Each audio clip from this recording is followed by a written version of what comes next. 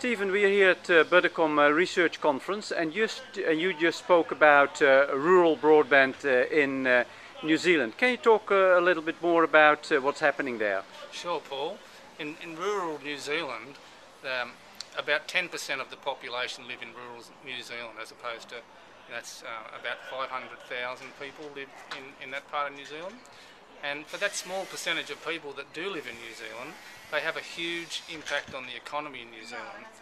About 66% of the exports come out of rural New Zealand, and that's one of the reasons why New Zealand is aiming to become the first organic country in the world, because they've got this huge, richly, one of the world's richest markets in exports.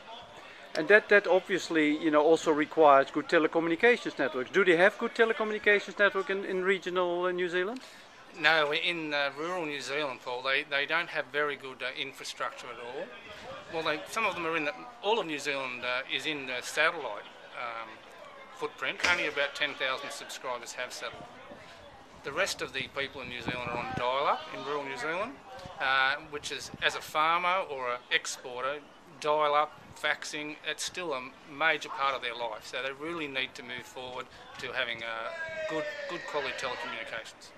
And what's the government doing about that? The government has a rural broadband initiative, and they're going to spend about $300 million over the next 6 to 10 years upgrading the infrastructure to households and schools. And farmers?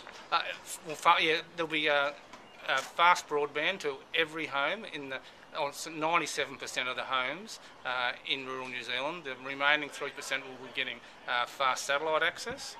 Speeds for schools will be 100 meg per second, and speeds to the homes, the minimum speeds will be 10 meg per second. Thank you very much, Stephen. Thanks, Paul.